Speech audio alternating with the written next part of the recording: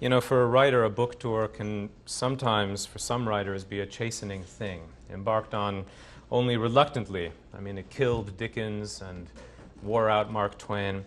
And it puts one in mind of the apocryphal groom who, at his own wedding, was asked to propose a toast to the bride. And totally unprepared, and he rises to his feet and puts a gentle hand on his bride's shoulder, and he says, "Ladies and gentlemen, I don't know what to say. This has been forced upon me." But in this case, I really feel none of those reservations. Not only because I feel none of these reservations, not only because this is a hometown audience, and I know some of you, but also because this subject, to me at least, is a serious one that is also lends itself to a great deal of humor. I mean, how can you fault a magazine that is responsible for one of the great Woody Allen lines of all time? You know it all. I'm sure you remember The Crack in Annie Hall, where Alvy says, I'm so tired of spending evenings, making fake insights with people who work for dysentery. And Robin says, commentary. And Alvy says, oh, really? I thought that commentary and dissent had merged and formed dysentery.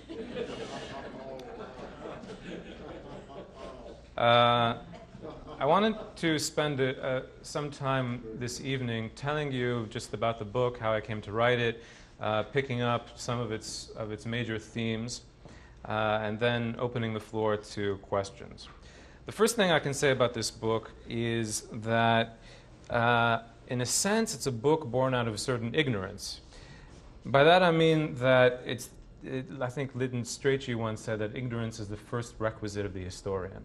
In other words, ignorance omits, selects, simplifies, clarifies. And what I tried to do with this book is to say something about the American Jewish post-war experience. Now, that experience, in a sense, we know too much about it. The community has poured forth such a vast abundance of material that even the most industrious historians, I think, would be submerged by it. So what I plan to do with this book is to attack the subject in some unexpected places, to sort of approach it from the flank, if you will. So to use another metaphor, I wanted to sort of row out over this ocean of post-war experience and dip a bucket in here and there, which would bring to the light of day some characteristic sample or the other to be examined with some kind of curiosity. And the bucket that I use, so to speak, is, to my mind, one of the best, and that is Commentary Magazine. Why Commentary is useful as a vessel, first of all, is that I work there as a relatively lowly editor. I started to work there just a couple of weeks before 9/11. It was a fascinating time to be there. But when I say lowly, I mean also lowly in the sense that Al Pacino worked in the mailroom of Commentary Magazine when he was a young man, and after all, he went on to some better things. But also, I think that even objectively, so to speak, Commentary provides sort of an ideal barometer of the American Jewish experience. So in a sense, this book sort of aims to work on two levels. On one level, it's a brief history of Commentary from 1945 to the present. Not the official portrait, perhaps, but at least one picture of a journalistic institution in transition. In that sense, it's sort of a family drama about three generations of uncommonly articulate and uncommonly influential and uncommonly opinionated, too, group of so-called New York intellectuals who sort of stood astride what Lionel Trilling famously called the bloody crossroads where politics and literature meet.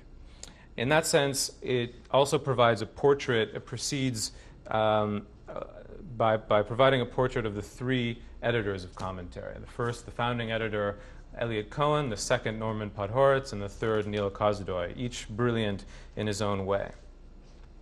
But on a second level, as I say, this is a vessel. I use the magazine, for all its intrinsic interest, as a vessel to bring up from the depths some interesting facets of the American Jewish story.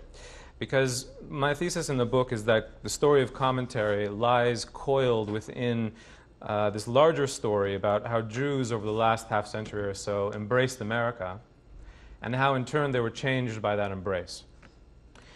So I think that I hope that you'll agree with me after reading the book that it's not much of a stretch to say that it's possible to read commentary as a sort of single multi-volume text, a record of decades of give and take about how these Jews were negotiating their relationship with a larger country.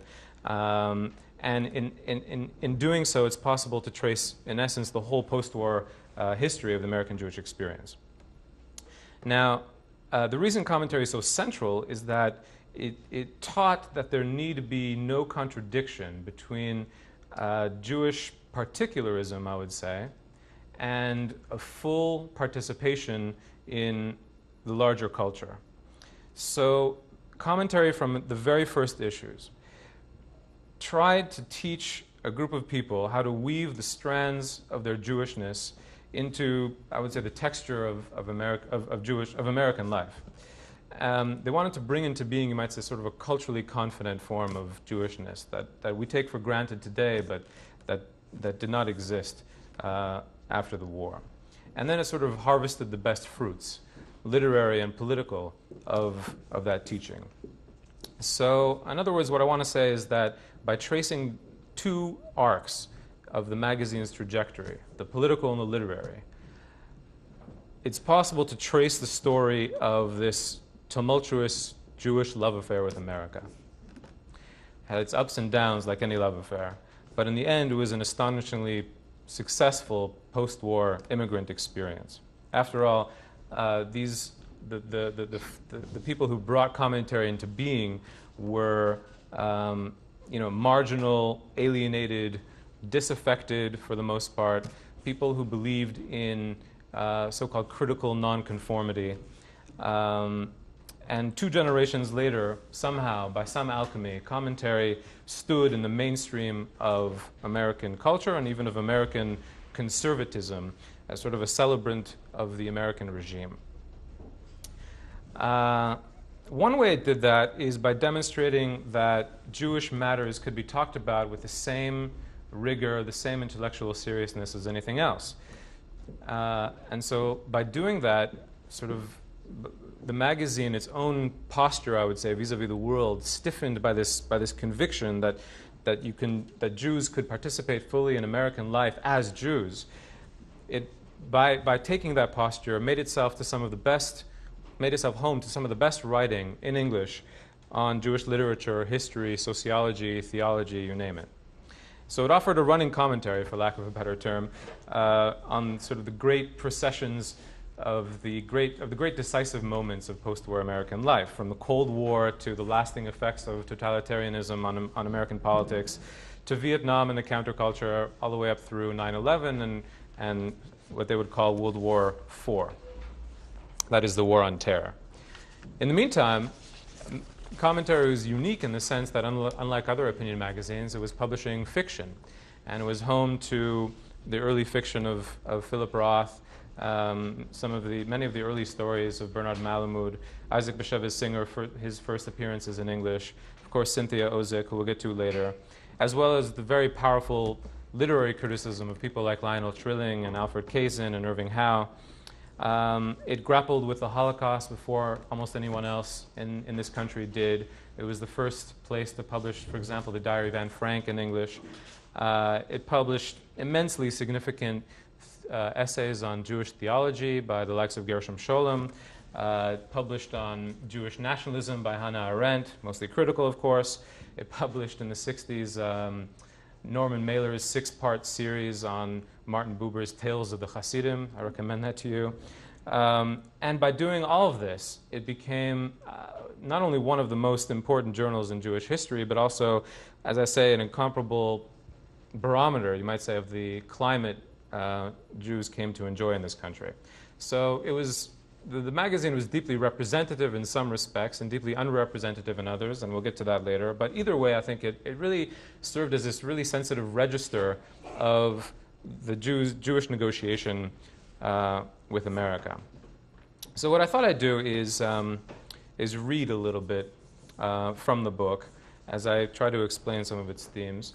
And the first thing that I wanted to read is sort of how I describe in the book sort of the alienation and the sense of apartness that the people who founded Commentary felt. And then I explain how the twin shocks of the Holocaust and also the birth of the State of Israel affected their worldview, and by extension the worldview of American Jews in general.